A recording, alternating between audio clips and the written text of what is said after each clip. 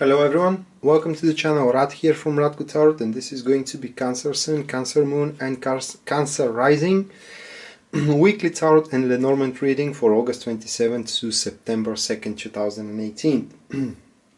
So before we start with the tarot reading, guys, if you want a personal reading with me, everything you need to know about it will be listed down there in the description of this video. And as this is the end of the summer, I'm running end of the summer sale, which concerned the 30 minutes live reading, and it automatically becomes 40 minutes live reading. So yeah, when you purchase a 30 minutes live reading, you have a 10 minutes extra. So the first position here from the tarot spread regarding your week will concern the topic. Then the second position here will refer to the core of the situation.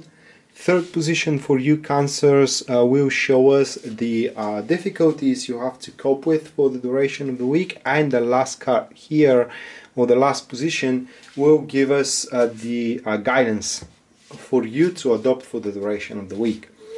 So let's see what we do have for the first card here. Now that will be the Sun card. So this card alone for you, it speaks that the week is going to be rather on the favorable side. The Sun card is a sign that, as a topic as well, that you should allow your situations and your undertakings as well, relationships, activities in general, to unfold naturally in the midst of activity. So you should not be way too aggressive with your undertakings, but in the same time laziness should not be the answer as well. So you have to be of most normal approach possible to your situation. Also, the Sun card here as a topic of the week asks you to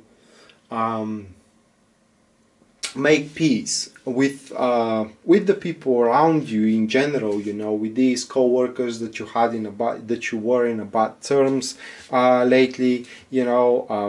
Try to settle down disagreements with your partner at your relationship as well, or with your family if you do have a certain disagreement with them. Now the Sun card here has a profound meaning. It does asks you to be that gentle soul that drops happiness every single where it goes. So you have to be the one who is the example. You have to be the one who cheers everybody up, and it exerts positive attitude as well, and gives them strength and hope to move on forward. Now the core of the situation here, or why we do have the Sun card, that will be the Death card. That's very strange. Now the only way that this card could be interpreted as a follow-up to the Sun as a core of the situation is through the method known as the Fool's Journey. So what is the previous card of the Death card? That is the Hangman. So that points to this stagnation. It is over, and now is the time to change your situation around from being a situation of halt now to be set back into stir by taking on and making the necessary changes there which are needed in order that situation to start unfolding. How? As we said here, naturally. So what I can say from these couple of cards is that things finally will be settled down, will be get back on track, either with your relationship or with your career, or probably with both, or with all of your being and life in general here. And now things will start moving on forward again. If they have been facing a certain wall, and whatever effort you have placed in order to push something forward was utterly futile, now they will be futile no longer. So you have to use that particular momentum here to really capitalize on the changing environment that happens around you, and which puts your situation back in motion, back in stir. Things start moving again, slowly but steady, and you can exert, kind of capitalize on that moments of happiness, so you can be that gentle soul, as I said, dropping that happiness bit by bit everywhere it goes.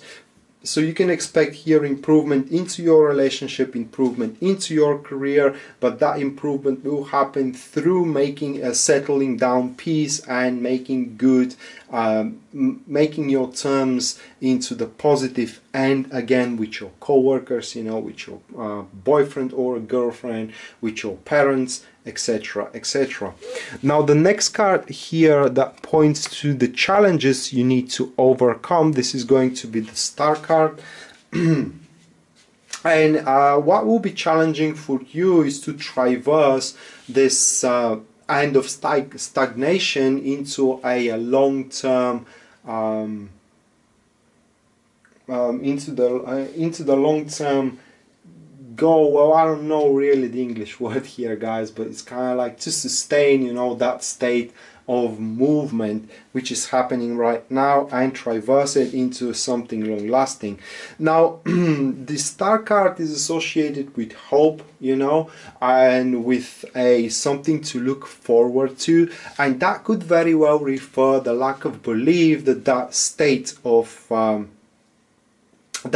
of joy, of happiness, of success as well, you know, because the Sun card also may point to a monetary success here, will be will be long lasting, excuse me, and that lack of belief that will be long lasting could force you to be rather more frantic about capitalizing on your opportunities which are swirling around you, and therefore the only threat that you have to think about here is burning out rather quickly of trying to capitalize on all that is around you. So what is important here to realize is that as the Star card falls into a challenging position, it does look like the things will be long lasting, but you have to be much more confident in your skills and in yourself in general, that you can sustain your place into your career, that you can sustain your relationship, you know. You have to be much more confident in your standpoints.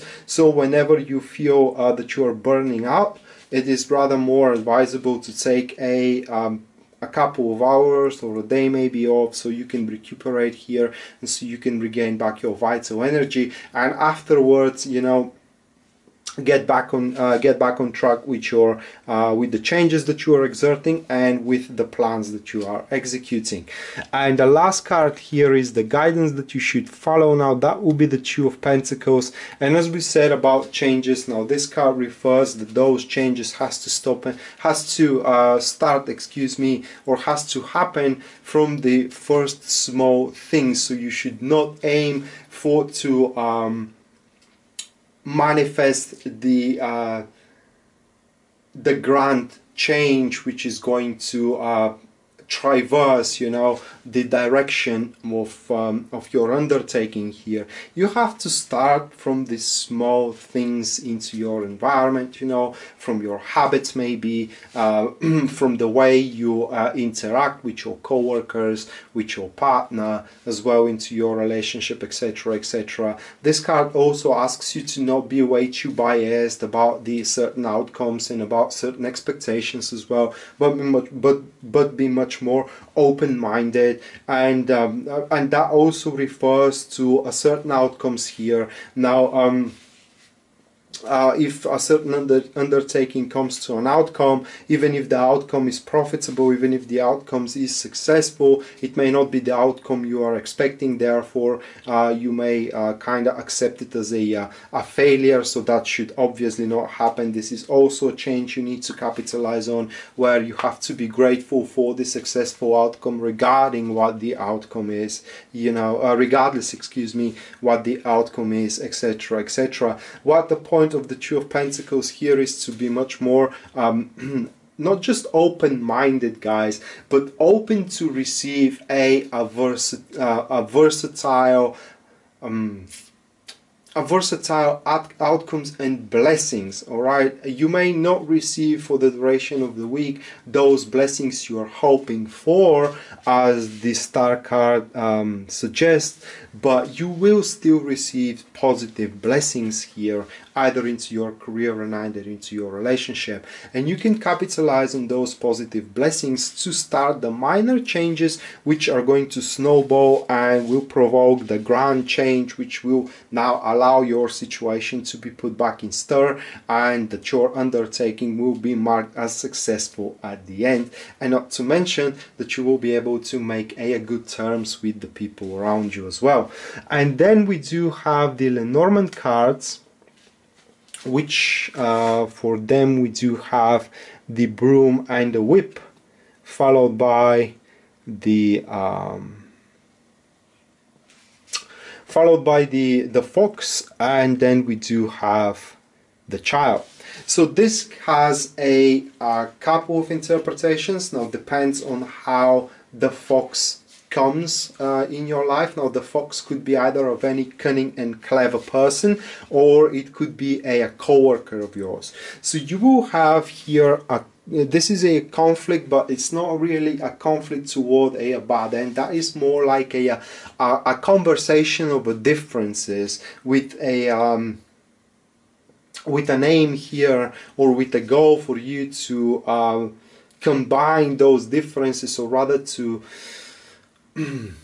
prove your differences resourceful, prove your means, or prove your point resourceful. Because this person here, either a very clever and cunning one, or either a co-worker, it's clearly immature, because these cards are read like this, you know, conflicts and conversations with either a cunning and clever person or a co-worker, which are quite immature. So they may be involved in those conversations, you know, they may argue with you, but they are arguing based on their cunningness and cleverness than the clue what they are doing.